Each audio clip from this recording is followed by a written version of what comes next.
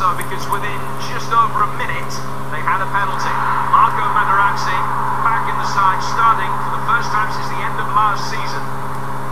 Incurring the wrath of the referee for bringing down Zlatan Ibrahimovic. Good decision. Yeah, Ibrahimovic here didn't have anything on. He's waiting for Fabini to get in the box. And of course Lucio had come across the cover. They actually tricked both of them. He just puts the penalty away here. Plenty of emotion. He'd be getting a bit of stick. He'd be pointing a few to supporters with that ball in the net. Scored in his first Milan derby, and scores in his first Milan derby for the Rossoneri. And then nearly provided a chance for Matthew Flamini to make it too.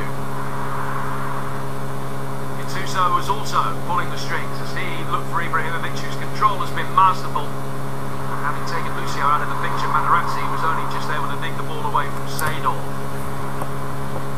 This time, he wasn't just the provider, he was the instigator of a wonderful move, and if this had gone in, it would have been one of the great Milan derby goals.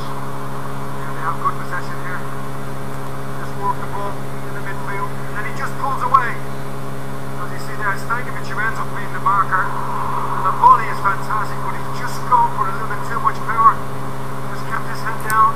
If he hits a target there, you don't feel that the goalkeeper is going to be able to stop it because of the pace. And then he just took it slightly high.